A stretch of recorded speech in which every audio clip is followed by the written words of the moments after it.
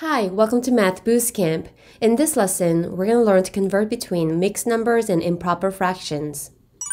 Recall that a proper fraction is a fraction in which the numerator is less than the denominator, such as 3/5, 1/8, and 16/25. When the numerator is greater than or equal to the denominator, the fraction is called an improper fraction. They are top-heavy fractions like 7/5, 6/6, 30/11. Whole numbers can be represented as improper fractions, where the whole number acts as the numerator with a denominator of 1.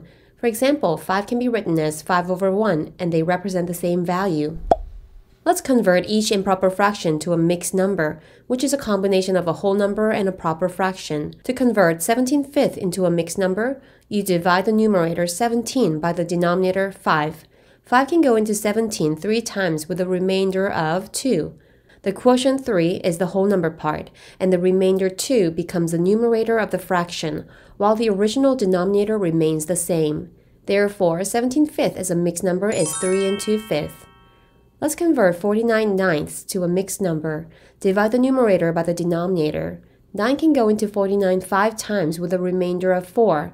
The quotient 5 is the whole number part, and the remainder becomes the numerator and the divisor as the denominator. So you get 5 4/9. When you're changing a mixed number to an improper fraction, spiral clockwise is shown in the picture. First, you multiply the denominator by the whole number, and then add by the numerator. The order of operations will help you remember to multiply before you add. This results in 13/3.